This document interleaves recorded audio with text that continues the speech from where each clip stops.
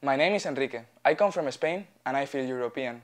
I was living in Sweden when the foreign minister was killed during the campaign for the euro. Last year, more than 70% of the Spanish population supported the European Constitution, but France said no, and nobody knows what is going to be the ending of the European process. Now, I'm living in Ireland, that is supposed to be a pro-European country, but I want to discover by myself the real opinion of the Irish population.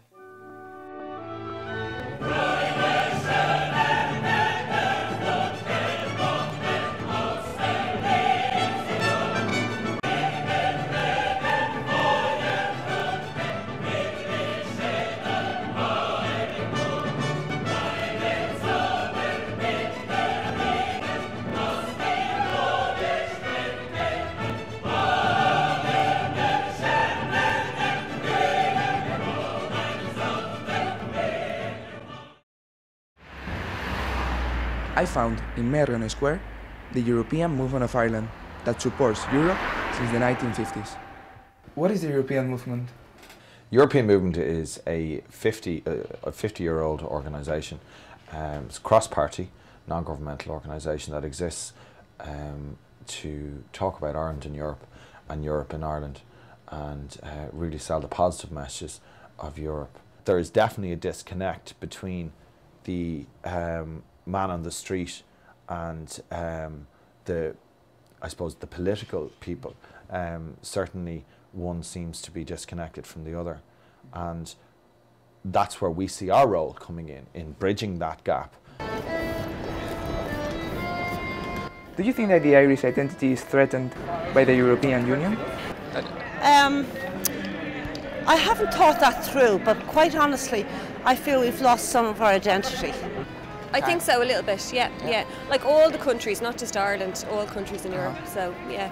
It would depend. In a lot of ways, yes, and in a lot of ways, no. Culturally, I would say that the Irish identity is going to stay Irish for a very long time, whereas economically, etc., Europe's already kind of taken over in a lot of ways, so we've already lost a lot of the Irish identity. But in saying that, the economics of a country is not really what makes the country. What do you think is going to be the ending of this period of crisis? I think this is an opportunity. The ending will be dictated by how much we grasp that opportunity and what we do with that opportunity. We've always been ahead, at the forefront in Ireland with the National Forum in Europe, and now with organisations like ourselves who are trying to engage and working very hard to engage. The level of engagement and the success of that engagement, I think, will dictate the answer to your question. What would you say to a European Constitution? Yes or no? Yes. Yes. I wholly endorse their everybody coming here. Yeah. There's plenty of money round. We can take them all in. I think in most, certainly high level, I would say yes to it. Yeah. I mean, I'm all in favour of Europe. Probably no.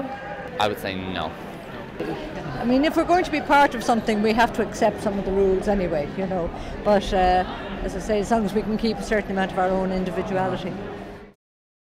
I don't know what is going to happen in the European process, but I can tell that the Irish population is aware of all the changes that we are going through. And that's a good signal, because the ones who decide the future of Europe are not politicians or organizations. The ones who decide are people.